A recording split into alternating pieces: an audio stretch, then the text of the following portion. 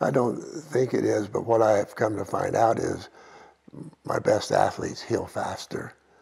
And maybe they have, Yeah, maybe tell us how they do that. maybe that's a physical thing, but your very best athletes, I think, are your most confident people. Insecure at times, but confident, and they can't wait to get back out and get it going again.